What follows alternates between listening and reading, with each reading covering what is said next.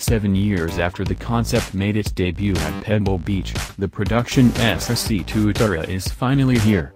And, impressively, it seems to deliver on exactly what was promised with the concept.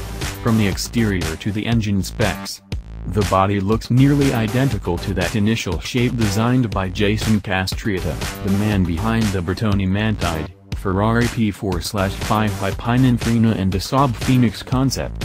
It has the jet fighter cockpit, rocket-like nose, and winglets at the back that could make a '59 Cadillac jealous.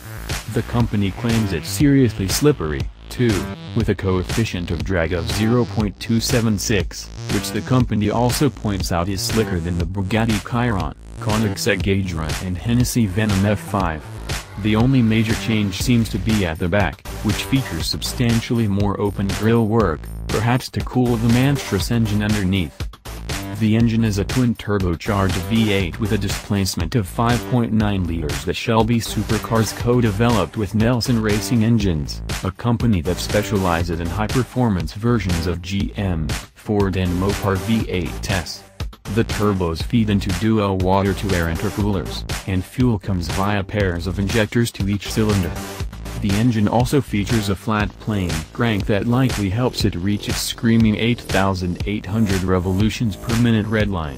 2 power ratings are quoted for the engine.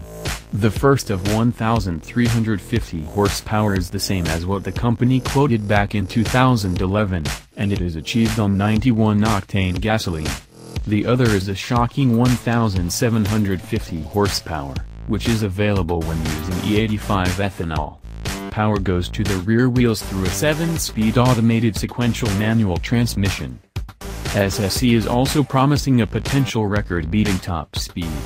The company says it's confident it will hit roughly 300 miles per hour with the car, which is substantially more than the less aerodynamic Koenigsegg Agera RS's current record of 277.9 miles per hour. It's also the same top speed Hennessey is targeting for the Venom F5. We have reason to believe SSC can pull this off, since the company's previous car, the SSC Ultimate Taro, held the official world record for top speed for a while in the mid to late 2000s, beating the Bugatti Chiron. We imagine a top speed run isn't too far into the future, since the company says it's ready to begin producing the Tuatara at its facility in West Richland, Washington. It's also taking pre-orders right now for what will be a much larger production run than initially planned.